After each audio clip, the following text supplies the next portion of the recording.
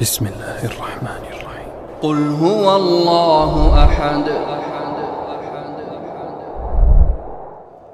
Assalamu alaikum wa rahmatullahi wa barakatuh. My brothers and sisters, welcome to another episode of Only Allah, where we talk about Allah subhanahu wa ta'ala. We talk about what it means to truly single Him out in all that He deserves, and some of the things that can potentially nullify our tawheed of Allah subhanahu wa ta'ala, different aspects of shirk. Today, I want to talk about what it truly means to rely upon Allah subhanahu wa ta'ala. This is something you often hear about. Have tawakkul, trust Allah, rely upon Allah.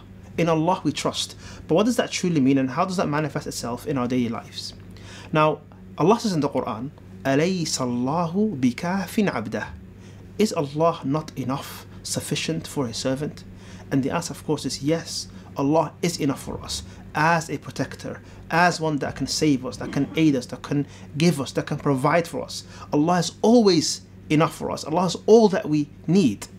But what is incumbent upon us, what we have to believe, is that that is truly a fact. Allow me to give you an example. Imagine someone was about to lunge at you with a knife. Some part of you would probably be scared, be worried, want to defend yourself. Now imagine if there were several security guards behind you, or even an army. Would you feel fearful of just one lone person trying to lunge at you with a knife? No. You'd be fully reliant on the people that are protecting you. If we truly understood that Allah subhanahu wa ta'ala is our protector, then our lives would completely change. The things we worry about, the things we become scared of, will completely change, because you are reliant on Allah subhanahu wa ta'ala. There's no doubt in my mind that you already believe Allah is the most powerful.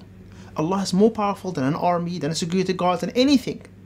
So why is it then that we don't find that tawakkul in ourselves, that trust, that reliance, that everything is going to be okay as long as you leave it to Allah subhanahu wa ta'ala?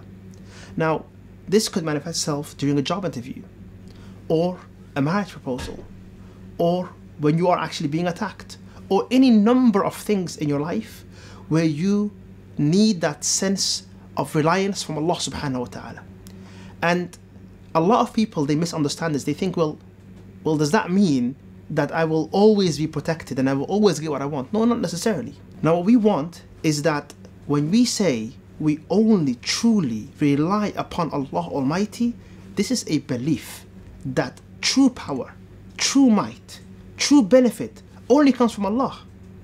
Allah is the one that can protect you. Allah is the one that can save you. Allah is the one that can allow you whatever that is, the thing that you want. This is what it means to rely upon Allah subhanahu wa ta'ala. So next time when you go to your medicine cabinet and you grab some paracetamol or some aspirin or some ibuprofen because you're feeling sick, do not ever associate the healing with the medicine, nor the protection with the security guard, nor the provision with the job. You are associated always with Allah subhanahu wa ta'ala alone, because if it wasn't for Allah, you would not get any benefit. And if it isn't for Allah, no one can harm you. This is exactly what the Prophet ﷺ taught Abdullah ibn Abbas when he said to him, "Oh my beloved boy, Ya ghulam." And he taught him, he said, if the whole of mankind and all of jinn came together to harm you, they will not be able to do so if Allah doesn't allow them.